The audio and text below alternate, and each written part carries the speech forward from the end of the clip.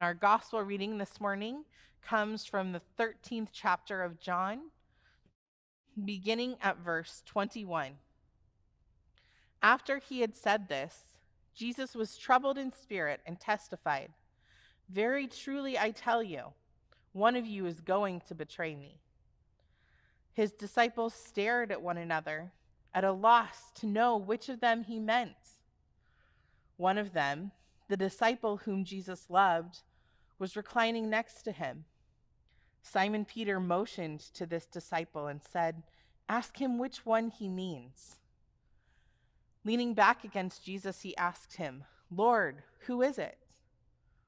Jesus answered, "It is the one to whom I will give this piece of bread when I have dipped it in the dish." Then, dipping the piece of bread, he gave it to Judas, the son of Simon Iscariot.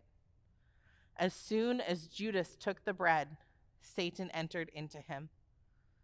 So Jesus told him, "What you are about to do, do quickly." But no one at the meal understood why Jesus said this to him.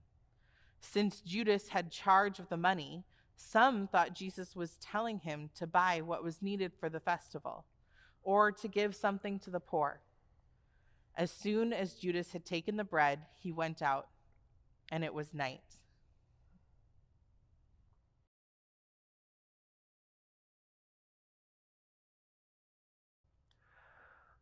Sometimes I think these 5 chapters in the Gospel of John, the Olivet Discourse, the upper room, the trial, the death of Jesus, are like riding a roller coaster. Sometimes you're up at the highest peak, and then at the next moment, you're in the deepest valley. That's the transition that we partner with Jesus in today. If you remember last week, Amanda talked about the foot washing of Jesus. What a peak that would have been for the disciples to experience this great grace given of their master, of their teacher. This was an intimate, vulnerable, open, deep moment that the disciples shared with their longtime friend, rabbi, teacher. It is clear that Jesus loves these 12 men dearly. These are his family. These are his brothers. And so when we get to our text today, if we put ourselves in Jesus' sandals, we might too feel like, what happened?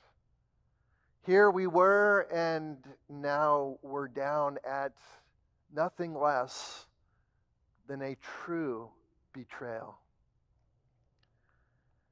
If you're following along in your text, and I hope you are there with your Bible, in verse 21, as our text began, after Jesus had said this, what did Jesus say? Well, he said, "Wash each other's feet," in summary.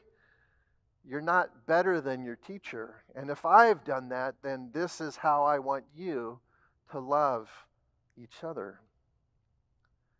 And now Jesus is again troubled in spirit. Remember where we first encountered this troubled spirit of Jesus? I'll remind you. It was when Jesus came to Bethany at the news of the death of Lazarus. And his spirit was troubled. Why? Because these, his friends, these, his people, Israel, were continuing to reject him as Messiah. So this is a building up of Jesus' troubled spirit. And now, perhaps, the pinnacle. I mean, aside from the cross, of course, but Jesus says now, "Truly I tell you, one of you is going to betray me." Jesus has already spoken of the betrayer a couple of times, and just last week in verse 18. But now it's personal. Now, says Jesus, it's one of you, one of the 12, one of my closest buddies and friends. We've spent over 3 years together, laying our mats out from place to place, having dinners, celebrating weddings. You've seen me heal and cast out demons. I'm sure the conversations of the disciples and Jesus were deep and meaningful. I wonder how many times they shared these words with one another. I love you. I'm sure many times. And so now Jesus is to be betrayed. And you know, the thing about betrayal is that it doesn't come from our enemies or our foes. As Amanda read for us today, our text from the Old Testament. A true betrayal is from a friend and a loved one, not an enemy. And so the disciples began to talk amongst each other, well, who could this be? Now they know it's one of them. The disciple whom Jesus loved is in a reclining position next to Jesus. So think about the Last Supper as the disciples gather in the upper room together. This was a feast, a celebration, and to recline wasn't a Jewish custom at all. It was a Hellenistic custom. It was a pagan custom. It was a custom of those who were Gentiles. But the Jews had adopted this custom to celebrate the big feasts of their faith. And so they would be reclining at table together. And unlike the great picture depicts, they would not all be on one side of the table. They would be sharing there in the round, probably. And so John, the disciple whom Jesus loved, and this is this self-moniker that John the Apostle gives of himself as he talks about his ministry and relationship with Jesus. And it's not that John thinks that he's the only one, the only disciple that Jesus loved. No, John is talking in this intimate language because this is how he sees himself, and most likely the others as well. Loved by Jesus. And of course he can say this because, well, look at what Jesus has just done for them. Wash their feet, of all things. And so as they recline at table, it seems like John is to Jesus' right, and then Peter is to the right of John, so a person away from Jesus. And we know Peter to be the outspoken one, don't we? And so when Jesus says, well, one of you is going to betray me, Peter is going to speak out, but he's going to speak out through his friend John. Peter, you can imagine, leans back to John and says to him, which one do you think he means? And then you can almost see his elbow going to the ribs of John. Hey, John, hey, John, hey, John, hey, John. Ask Jesus. Why don't you ask Jesus? Ask Jesus. And so John leans back and asks him, Lord, who is it? Jesus answers John. I suppose he doesn't have to, but he turns to his friend, this disciple whom Jesus loved. He gives this answer. It is the one to whom I will give this piece of bread when I have dipped it in the dish. Then dipping the piece of bread, he gave it to Judas, the son of Simon Iscariot. As soon as Judas took the bread, Satan entered into him. So Jesus told him, what you are about to do quickly. Now, we tend to think that Jesus is speaking out in a loud voice so that all of the disciples and those others who were gathered in the room, no doubt there were others gathered in the room, could hear what Jesus has said. But the reality is that Jesus probably, one, did not speak these words in a public voice, and most likely, two, spoke them to first John and then Judas. John singularly heard Jesus' response, the one who would dip his bread in with mine. And so the other disciples were still left wondering, who is it that will betray Jesus?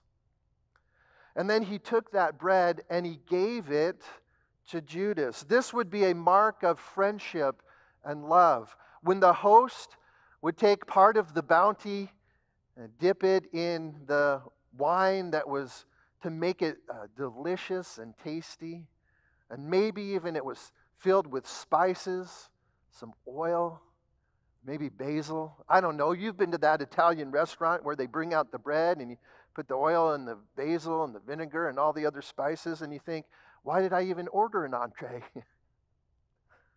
This is a gift of love that Jesus shares with Judas, who's about to betray him. Judas, most likely, was on the left of Jesus in a place of honor. Jesus was able to hand it to him, and we know that as John reclines, he's on Jesus' right. And so in order to hand it to Judas, he must have been close. Perhaps this is Jesus' final gesture of love and appreciation, an attempt to win Judas back to himself. But we know it was not to be, don't we?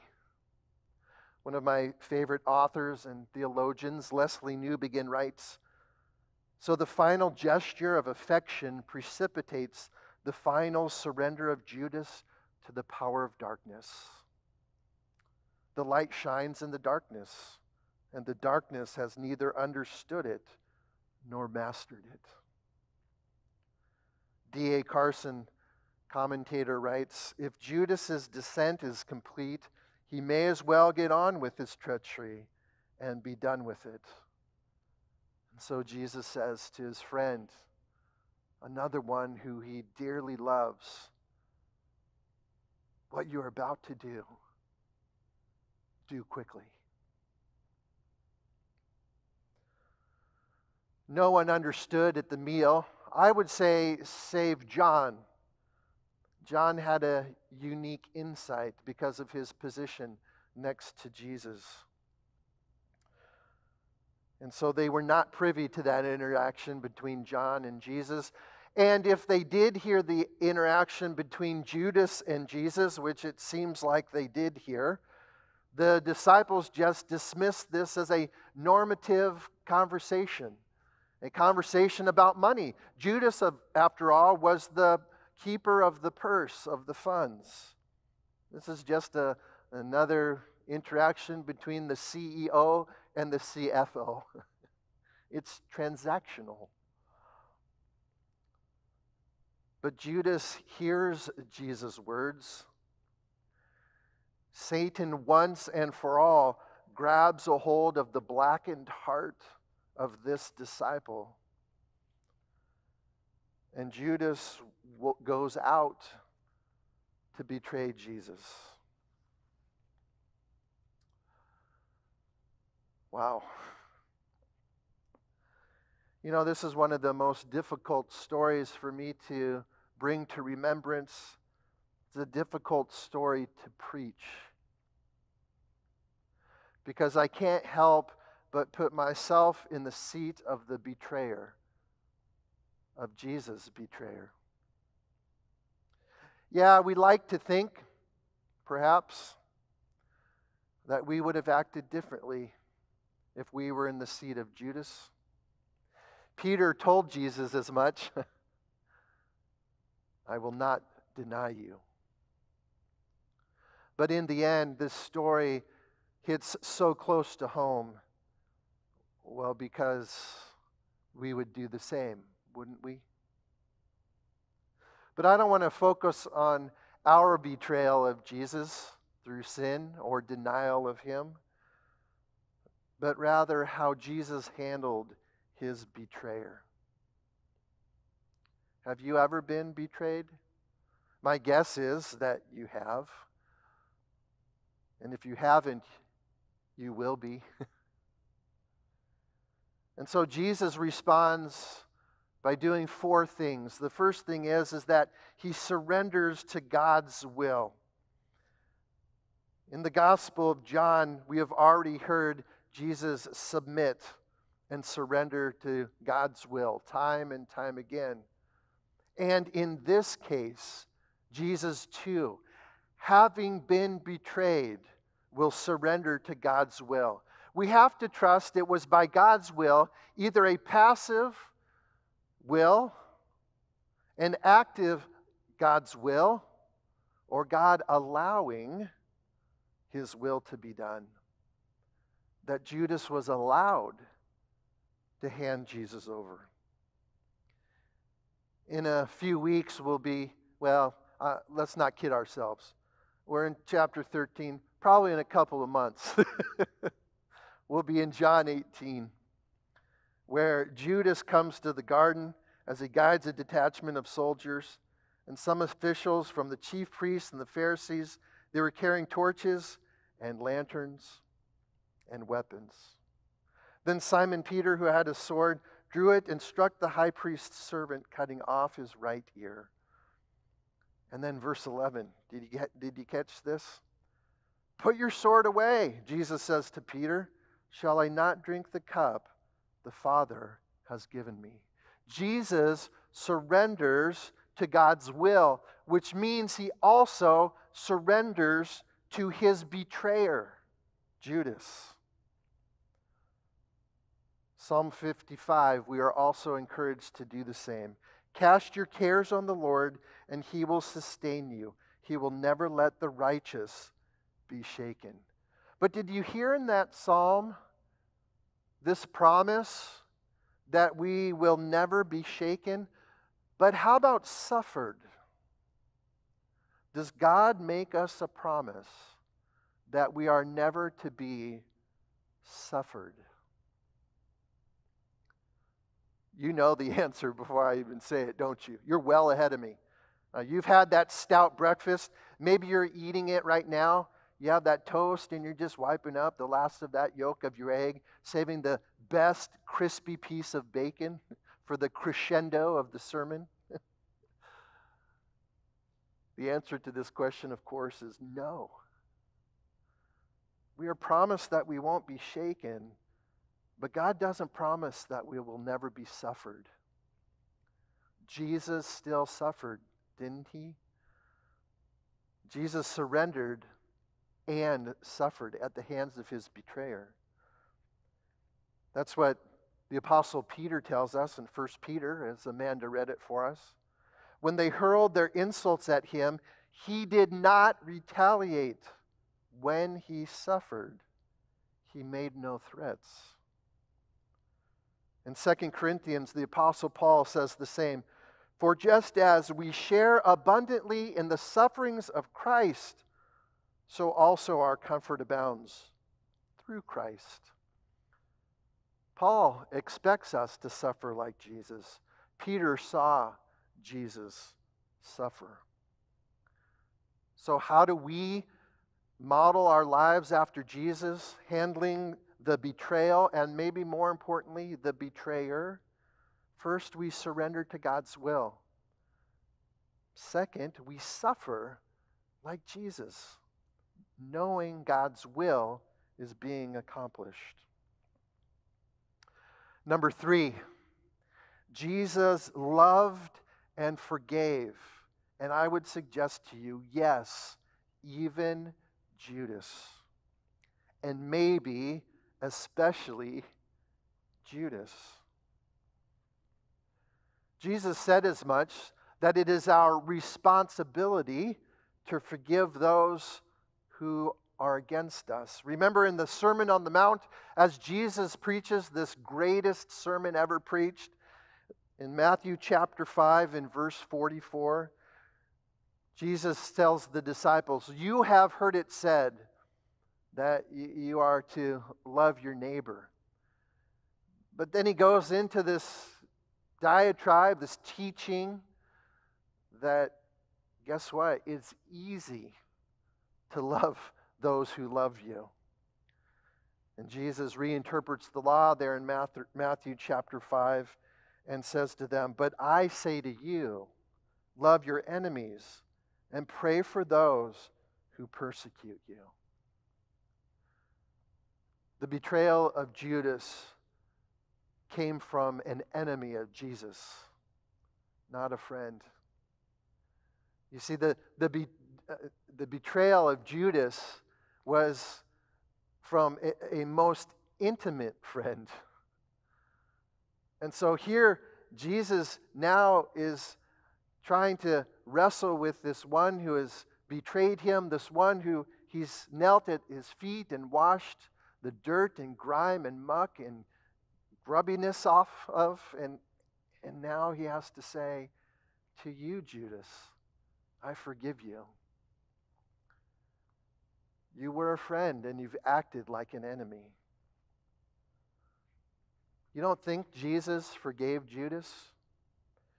When Jesus was on the cross, praying there, as Luke reminds us, Jesus is literally taking his last breaths, and he says, "Father, forgive them, for they do not know what they are doing." Don't you think that Jesus had Judas in mind when he prayed those prayers? Isn't it obvious he did? Not just those who were gathered at the cross, casting lots for his clothes, hurling insults at him. No, but Judas as well. "Father, forgive Judas, for he did not know what he is doing."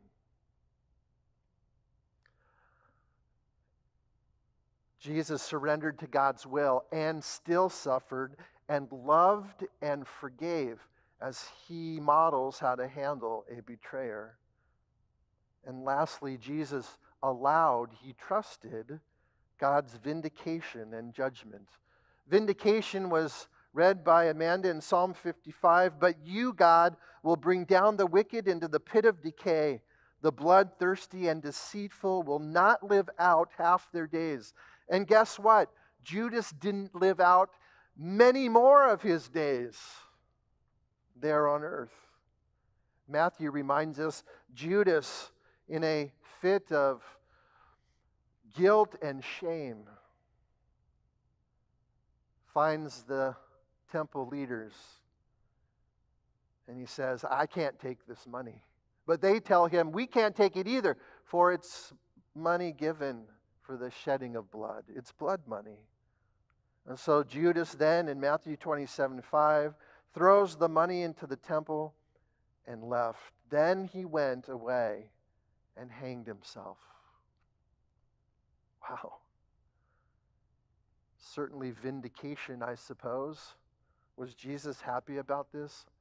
No. But he trusted God's justice. He trusted God to be fair. But there was even further judgment on Judas, wasn't there? First Peter reminds us that God is a God of judgment. Instead, Peter says, Jesus entrusted himself to him who judges justly. As Jesus hung his head on the cross and died and said, "Father, it is finished." In John 17, John the Apostle, when we get there in a couple of months, will remind us, "None has been lost," says Jesus, "except the one doomed to destruction, so that Scripture would be fulfilled." Well, doomed to destruction, most scholars believe, is a sentence into hell. I tend to agree. This man, Judas, having been given himself over to Satan, made his choice. In fact, Dante, in his Inferno, talks about these 9 circles of hell. If you haven't read it, I say read it with caution. Maybe today is not the day to read Dante's Inferno, if you catch my drift. But Dante divides hell into 9 concentric circles as they start to move their way from the farthest into the deepest pits of hell. And guess what? The 9th circle is the circle of treachery, defined as fraudulent acts between individuals who share special bonds of love and trust. And then within that 9th circle, there are 4 seats. Again, they're getting closer to the middle of the circle, the depths of hell. And the 4th seat, the one that's the closest to hell, is named Judica, after the apostle Judas, who betrayed Jesus. And Dante defines this as the innermost zone of the 9th and final circle of hell. Wow. This was God's judgment, most likely, on Judas.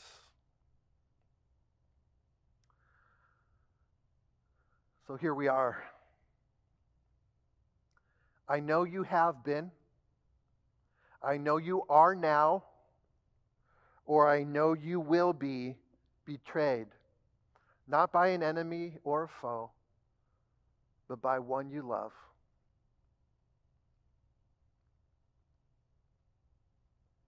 How will you handle that betrayal? How will you handle that betrayer? Jesus surrendered to God's will. Jesus still suffered at the hands of the betrayer.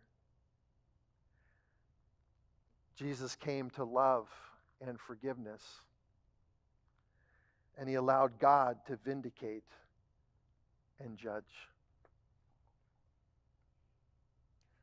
I want to close with just a couple of stanzas from George Herbert's poem written in 1633 called The Sacrifice. By the way, this might be one that you would read today. Writing about Judas. My own apostle, who the bag did bear, though he had all I had, did not forbear to sell me also and put me there. Was ever grief like mine? For 30 pence he did my death devise, who at 300 did the ointment prize, not half so sweet as my sweet sacrifice. Was ever grief like mine? Amen. Our Father, who art in heaven, hallowed be thy name. Thy kingdom come, thy will be done, on earth as it is in heaven. Give us this day our daily bread, and forgive us our trespasses, as we forgive those who trespass against us. And lead us not into temptation, but deliver us from evil. For thine is the kingdom, and the power, and the glory, forever and ever. Amen.